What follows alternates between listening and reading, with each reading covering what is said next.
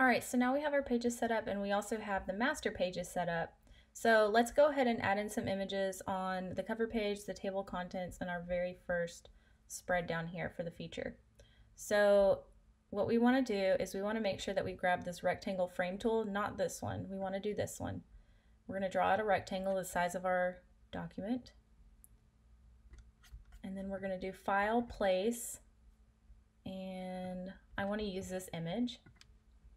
So it's really big. What I want to do is make sure I have this selected. We're going to do Fitting, Fill Frame Proportionally. So much better. Let's go down here and we need to do the same thing. So we're going to make rectangle frame. And then we want to place it with an image. So I'm going to use this little galaxy looking one. We want to fit this proportionally. So this looks good. One thing you notice though is, well, our pages aren't showing up, one, because it's behind this, and two, even if it was on top of the image, it would still be black on black. So it'd be a little hard to see. So kind of like what we did in class, we want to go to the pages. We want to start with page 2, and we want to do the little menu right here, and then override all master page items. So let's also do it to the right side. So double click on page 3. We're going to do the same thing. Override all master page items. And something we want to do is, right now this image is on top of our page numbers. So we want to right click the image. We want to do Arrange and Send to Back. So now we see the little blue outlines with our text, but we can't see the text because it's black on black. So what we want to do is double click on this, highlight it. Let's change it to white. And then we'll do the same thing over here. And then the same thing to my magazine name. So we can see the pages now. Let's go ahead and add one more down here. So we're going to do the rectangle frame tool.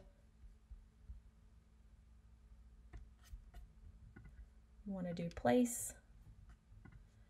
And let's see, let's do this one. So something else that we want to do here is, it's looking like we can't send this to back. Yeah, so there's no options here. So something we want to do is highlight both of these, override all master page items, and what we want to do is arrange, send to back. And then now what we want to do, and this is really important, because later on whenever you're going in and you're adding text and all kinds of other stuff, you want to make sure that this isn't going to get dragged around, or your pages aren't going to get dragged around or anything like that. So what we want to do is we want to highlight this whole spread and we want to lock it. So we're going to lock. We want to do the same thing up here. So lock, and then same thing with the cover. So lock. So we have these locks, so now if we like accidentally start dragging stuff, it's like, oh, we're good to go. Nothing's going to happen.